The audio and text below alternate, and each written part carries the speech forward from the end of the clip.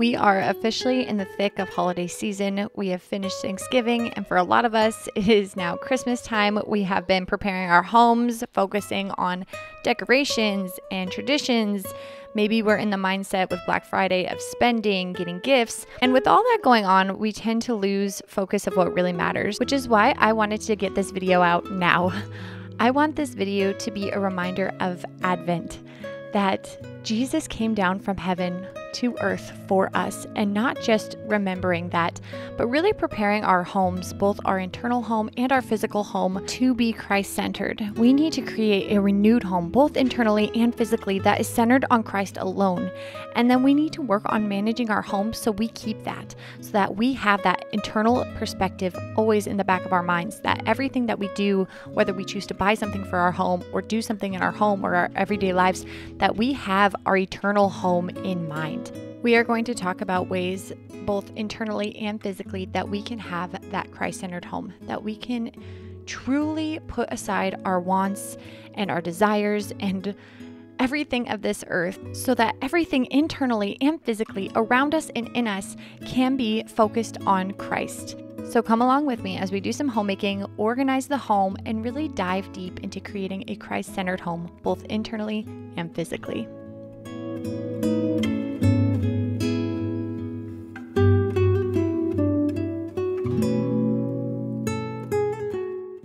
If you have already been a subscriber or watching my videos, you know that I have a Homemaker's Helping Hand planner where you can organize many parts of your day, whether that would be your cleaning, your meal planning, your day-to-day activities, weekly activities, whatever it may be. I have many different templates and pages for you so that you can really try to optimize and be efficient with your homemaking. This is a free download. It always will be. If you are someone who has previously downloaded this already, you have a new email with the updated version. So make sure that you check that. Check the spam folder if you don't see it. Always reach out to me and email me if things aren't working or if the downloads aren't working.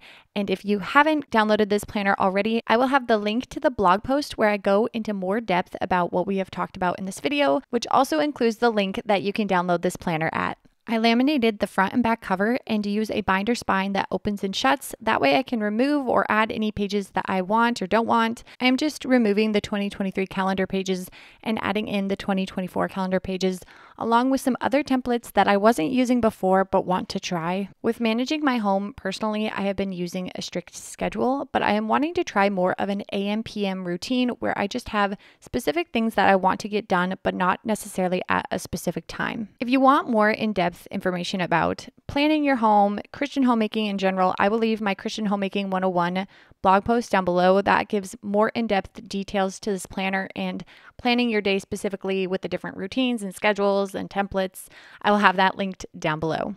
With all that being said, we are going to jump into 5 steps that you can take to really make your home both internally and physically Christ-centered. Before we jump into those 5 steps, we really have to have an examination of home and intent. So before you can make any real changes to managing your home well, you must first pause and have an examination of intent or an examination of why. What is your why behind caring for and managing your home? There are a few questions I want you to ask yourself before we get started. Number 1, what is most important about my home? Not in, but about. What is most important about my home?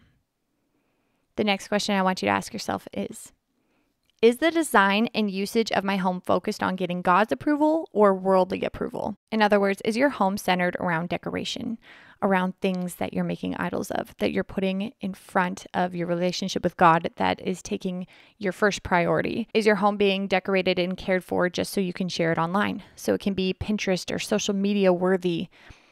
Really think about those things. Is the usage and design of your home focused on getting God's approval or worldly approval? The last question I want you to ask yourself is this. On a scale of 1 to 10, how well do you care for your home? That means keeping it clean, organized, appliances and belongings cared for, that they're well kept, making things that you have last, caring for them, tending to them, fixing up things that are broken versus buying new. On a scale of 1 to 10, how well do you, specifically you, care for your home? In order to prepare for our eternal home, we must prepare our physical home. Our home, no matter whether it be an apartment, a duplex, a condo, a temporary space we're living, whether that's with someone, we have roommates, whether you have a big giant mansion you're caring for or a small 700 square foot house, that space God has provided you with. It is a blessing. Let me repeat that.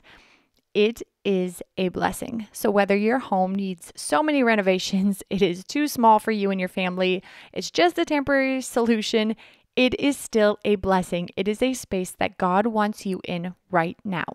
In order to have a truly Christ-centered home and a well-managed home, Christian home, we must first lay down our desire and our quote-unquote dream to have this perfect home, to have our dream home. The home that God has provided each of us with at this current time may not always be ideal, but it is given to us to be a good steward of. Everything we are given, God, it's His, and we are called to be a good steward of it. And if you are caught up with always planning and pinning and dreaming of a new home, you, number one, won't be able to care for the one that you have as God intends you to do. Number two, will lose thankfulness for what God has blessed you with. And number three, it will cause you to fall into the sin of discontentment and greed. When you have the mindset that everything you have belongs to God, you are able to see things in a whole new light. Nothing, I repeat, nothing that we have can be taken up to heaven with us.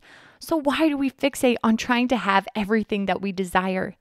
Instead of thinking about what we could have, let's think about what God wants us to do with the blessings He has given us. How can we use our home, our current blessing, to bless others?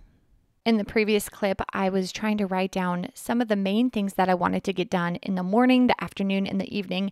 And I really want to try to implement this so I make sure that everything in my home is able to get done, that I'm able to manage things well without getting too overwhelmed.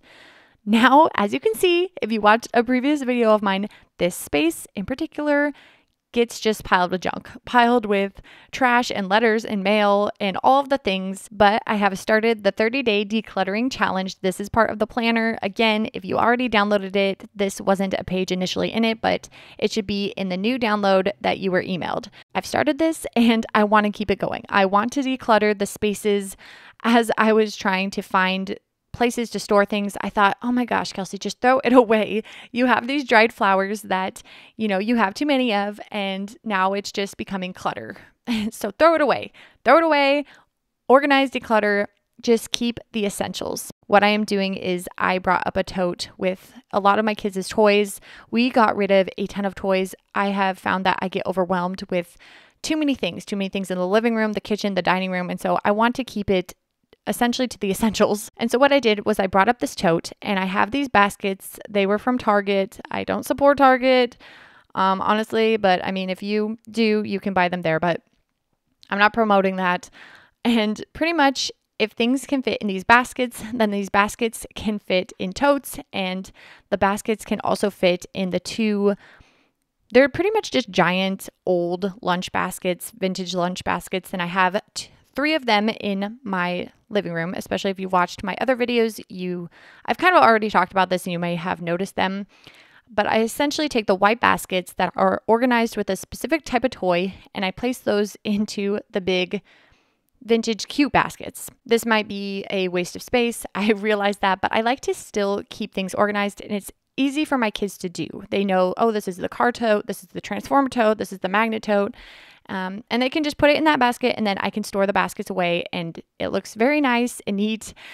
But essentially what I have done is if things don't fit in those three baskets upstairs, then they can't stay. Then they have to go downstairs. So I place them in this tote and I get them down.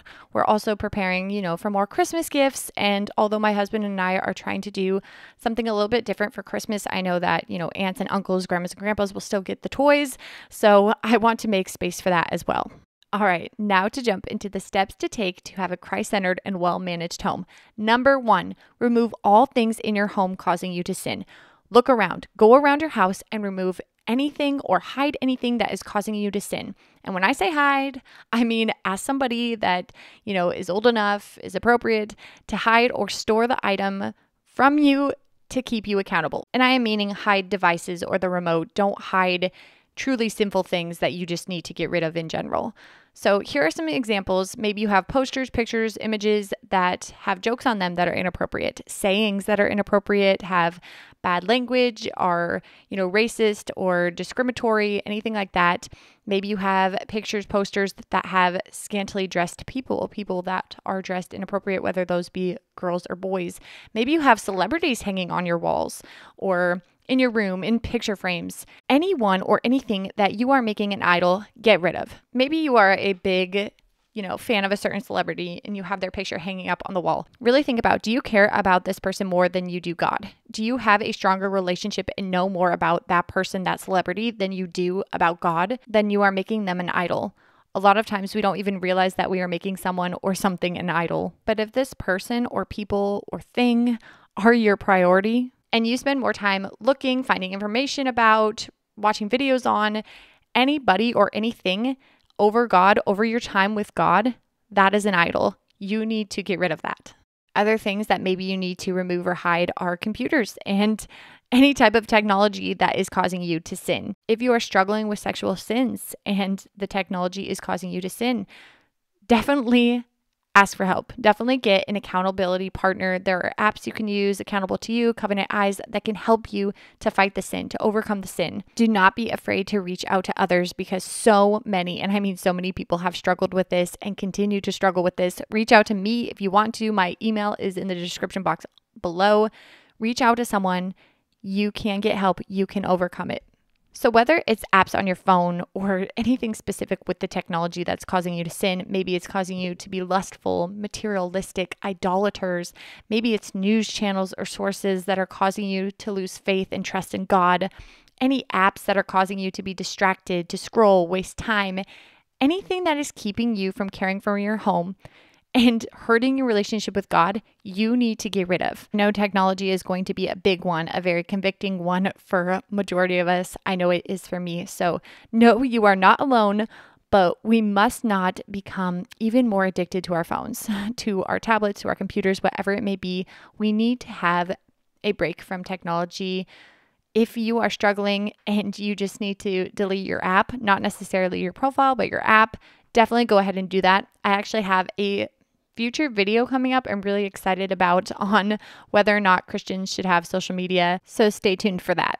Going on to number 2, that is simplifying your home to the essentials. So after you have removed anything and everything that is causing you to sin, go through your home. This does not have to be a one-time thing. You don't have to spend hours doing it. Try my 30-day decluttering challenge. 1 time a day for 30 days, organize and declutter a small space. Keyword small space. This could be a cabinet, a cupboard, drawer, closet, room, a tote. However small you need it to be, as long as you can be successful. Being a good steward of what God gives you could also mean donating, giving to someone who needs it. So don't hoard things. Don't keep it all for yourself. If you're not using it, truly just give it. Give it as a donation. Give it to God. I am making some strawberry turnovers or hand pies, whatever you call them. For the first time, I had an extra pie crust in my fridge. I made pumpkin pie for Thanksgiving, and my normal pie recipe, which I did make and share, is in my apple pie video. I will link that down below. It is the best crust ever. The recipe includes a top and a bottom, but for pumpkin pie, I just needed the bottom, so I had an extra crust.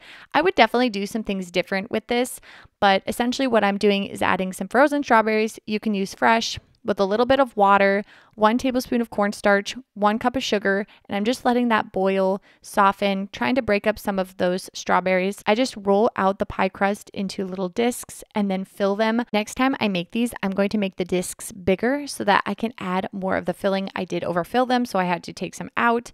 But what I am doing is just putting in the filling, and I'm going to fold over one side, not yet to the other side, because I'm going to try and pinch it down and then fold that side over top of the first fold. Hopefully that makes sense. Hopefully you can see what I am doing.